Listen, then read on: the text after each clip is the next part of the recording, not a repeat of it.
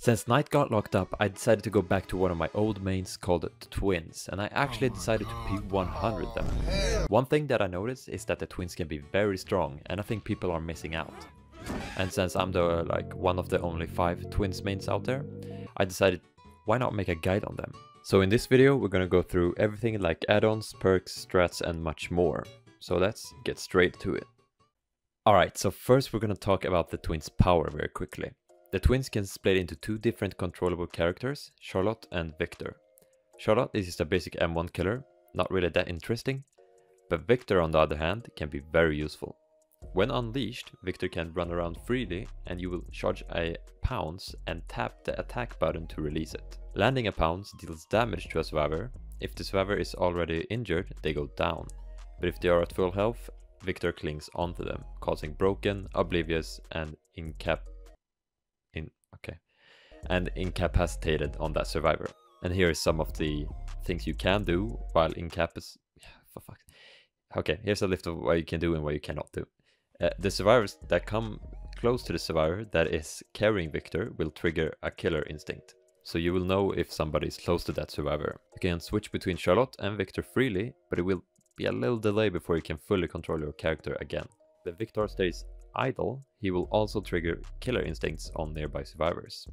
If you miss a Pounce, or if you don't protect Victor while he is standing still, the survivors can kick him, causing him to die. But don't worry, he respawns after a little while, and you can use him again. You can also trap survivors in lockers with Victor, and survivors are not going to be able to escape through the exit gate with Victor on their back. Alright, so that was it for the power. Let's get into the add-ons.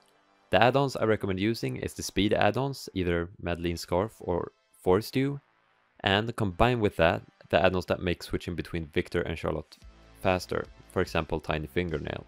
In my opinion, a speed add-on is a must. If you want to play at your best, it's very useful. Being able to run around loops fast to catch the survivor before they get to the pallet is very important. And then I like to use the, fingernail add-on because being able to unbind faster means that you can start chasing, slugging or whatever you want to do much faster. Weighty Rattle is also a very good choice because keeping survivor injured is what you want as Twins, so that's a good one as well. And the rest of the Twins add-ons can be pretty good as well. Some are more gimmicky than others, but I recommend trying out different ones and have fun with it. Now there's really only one add-on that I definitely recommend you not to use. And surprisingly, it's the add-on that is supposed to help new Twins players. And that is the cat figurine add-on. Because it literally blocks your vision and is just more annoying than useful. Don't waste the add-on slot for this add-on, it's just not worth it. It's just much better just learning and feeling where your pounces are gonna go. Alright, moving on to perks. Basically, all the perks that keep survivors injured and prevent healing is gonna be good. Because the more survivors that are injured, the more chance for a good slug to happen and that you will, win. My favorite build is Force Penance, Corrupt, Pain Res, and Dead Man Switch. With this build, you'll have good gen defense paired with Force Penance to keep people injured and if they try to body block or take hits for someone. So this is also a very good build when going against Swifts, trying, to body block for each other. Second build is a more slug orientated build. Don't get me wrong, you usually end up slugging with Twins no matter what build you're running. But this build is specifically made just for slugging. It is Forced Penance, Sloppy Butcher, Corrupt, and Thanatophobia. I saw one pump Willy doing a twin streak with this build, and basically his strategy was just to slug and not hook at all until, everybody was on the ground. So, this is a pretty effective build when paired with Twins. The overall strengths of Twins is, being able to slug people and having a lot of injuries and multitasking. And you can also move around loops very fast with Victor. And the weaknesses is, of course, playing against healing perks, anti-slug perks, unbreakable, boons, stuff like that. And there are certain god pallets and tiles that is very hard for Victor to, mind game on. And of course, survivors can jump into lockers to avoid the Twins. And the Twins is also very, very buggy. Which can be kind of annoying at times, but it is what it is. Now we're gonna get into the real good stuff. The tips and tricks and what to do to be a better Twins player. The first thing is to get close to your target before pouncing. I can't stress this enough. I know hitting snipes with Victor is satisfying. My boy! Yes! But if you're aiming to win, it's gonna be very risky. The further you are away from the survivor as Victor, the easier it's going to be to dodge him. So one way to always secure hits is to wait a bit before pouncing and to get closer to the survivor. So don't rush the pounce. If you miss, that's a lot of wasted time. You're also gonna want to learn distance for jumping over pallets. It's very useful to just jump over the pallet with Victor, and it can catch people off guard and allows you to get some nice hits. If you stand too close, you're just gonna hit the pallet, but if you back up a little, you're gonna fly right over. I suggest you try practice this yourself on a dropped pallet, but it should not be that hard to learn. Next thing is to don't waste time at loops when you don't need to. If you can, just send out Victor at the loop. Because if it's a very weak loop, then sure, you can try to mind game the survivor, but at stronger loops, and if you have Victor available, don't waste your time trying to down the survivor with Charlotte, because Victor will be a lot better in dealing with the loop. There's been so many times where I wasted a lot of time in the match just because I'm like, okay, well I can get this with Charlotte, and then I end up using Victor anyway. So if you have the chance, use Victor if you can. You can also send out Victor while guarding a hook. Neatly enough, with the anti-camping mechanic, you know exactly where to stand to not let the survivor unhook themselves, and still be relatively close. When you hook a survivor, the prompt for unbinding Victor disappears, because you're too close to the hook. But after a certain distance, I think it's like around 16 meters or something, you can place Victor again. So you can basically just send out Victor to get people off gens and such, and be close to the hook, if someone comes to save. Okay, so I'm gonna quickly try to illustrate what I'm trying to say here. So, as you can see by this beautiful painting, I've just hooked a survivor, right? So I'm gonna move 16 meters away from him, which means I can unbind little Victor right here. And what I do then is I run with Victor to another gen, maybe this one, that 2 people are working on, and I injure one guy, and because one of them gets injured, Dead Man Switch will proc, and it will block the gen. Meaning this guy has to go for the rescue. Or this guy. So basically with this mechanic you're going to be able to force people off gens if they of course don't want to let their teammate die over here. And also, yes, of course this is not always going to be the case. Maybe, you know, some survivor will be over here hiding, waiting to get the sneaky unhook, or, you know, it could be a lot of other things happening as well. But in most cases I think this tactic works very well. Another thing you're gonna want to watch out for is to pounce with Victor on elevated surfaces. Because as you can see, your pounce will not get any distance when you're pouncing towards an object that leans vertically upwards, like stairs or some of the hills in the game. So what you want to do is to pounce from the side of the survivor. That way you won't get stuck on anything and you can pounce like normal. You can use Victor's killer instinct for a lot of things, and you can prevent, for example, pallet saves, get information on survivors' positions, guard hex totems, and much more. In this clip, for example, I got one survivor on the ground and a flashlight nearby that is trying to rescue. While I guard the survivor on the ground, I get a killer instinct from Victor. I quickly switch and get a free injury on the survivor, and I'm still able to prevent the survivor on the ground from getting saved. This is just one of the examples of how a useful killer instinct can be, but you get the idea. Take advantage of Victor's killer instinct. Another neat trick is that survivors cannot escape with Victor on their back. So, if you're at gain game and somebody's at the exit gate, if you successfully pounce them and if you stand close with Charlotte, you can get that one more kill, because they are not going to be able to escape, because the exit gate will be blocked for a few seconds.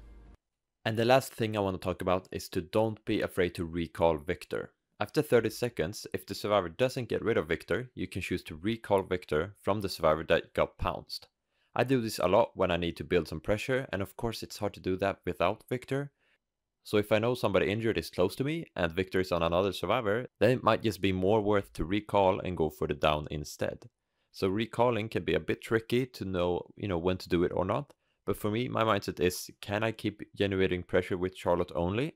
If so, then I can let one survivor just run around with Victor doing nothing. If not, just recall and start building up pressure again. And now I'm going to show you guys a quick game of how some Twins gameplay can look like. But we got sent to Cold Wind. I don't know if that's... I mean, I'll rather take Cold Wind than Springwood. Not gonna lie.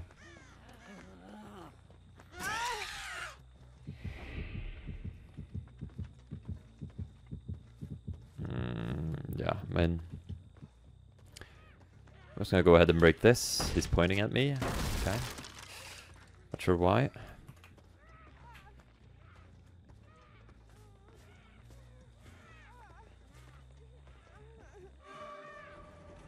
Yes, a paddle right here that you can safely drop.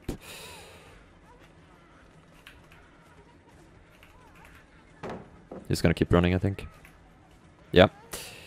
There we go. He played that actually well, but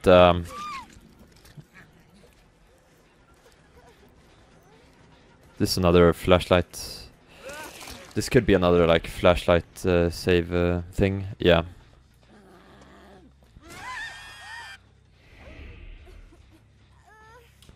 I'm not sure. Is there anyone else? Let's see. Nope. Alright, we're shielding. Yeah, we have a scorch hook over here. Cool.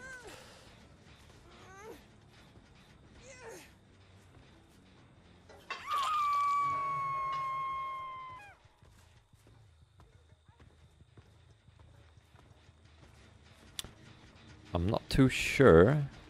Okay, he's over there with Victor. That's cool. Are you gonna drop that? No. Right, well, we get this then. Thank you for that.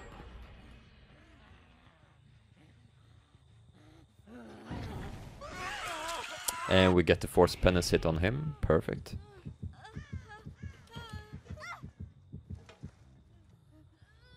Nice. Alright. They got one gen done, but I mean, it's a pretty good trade for what we've done so far.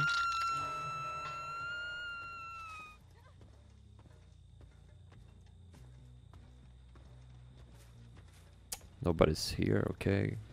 Calm, calm.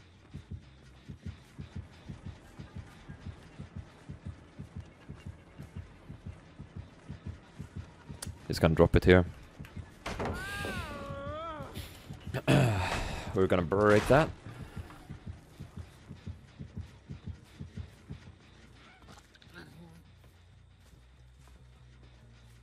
Yeah, we got 2 people here now.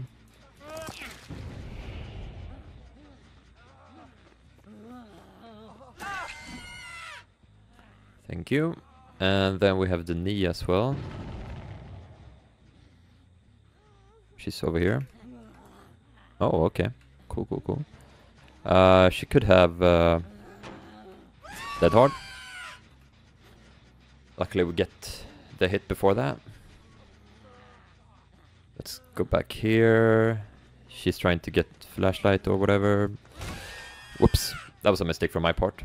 Okay. Yeah, I kind of messed that up there. Get into the locker, thank you.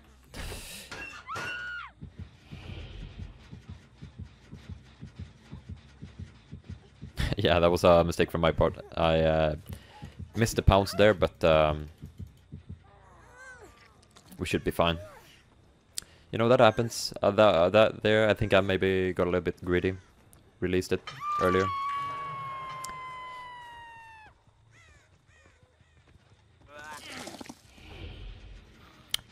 Okay, somebody was here, but they let go of the gen.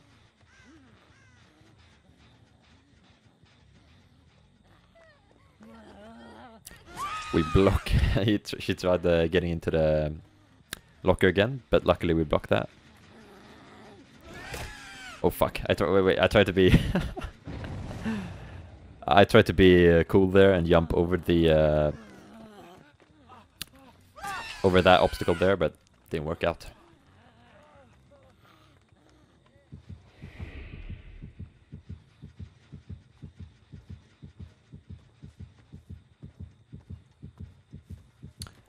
Let's go of... Okay, unbreakable. That's fine.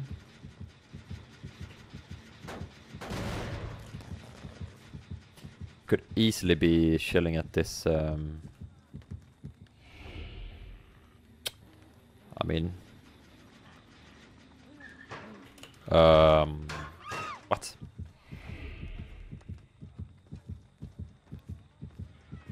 That's a... free kill or a hook. Okay, thank you. Don't really know what his plan was there, but I'll take it.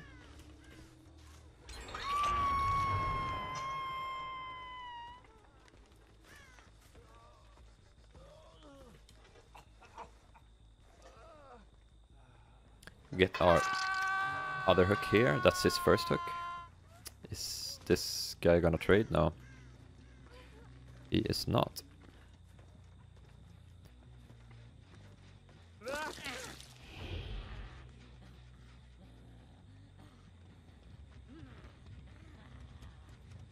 Oh, he's gonna jump into a locker, no? Okay, wait, what? Smart move there would maybe be to jump into a locker. Then I would be forced to, you know...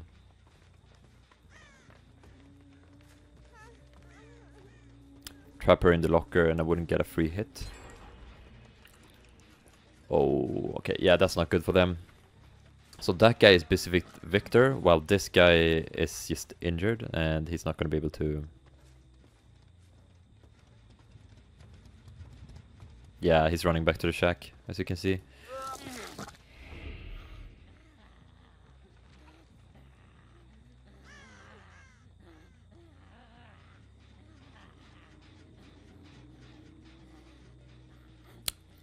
And that's a kill right there.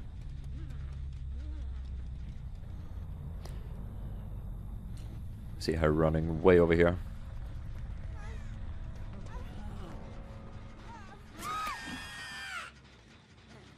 And that should be GG. And that is it for this video. I hope some of you guys enjoyed this video. Please like and subscribe if you want me to post some more content. And I'll see you guys in the next video. Peace.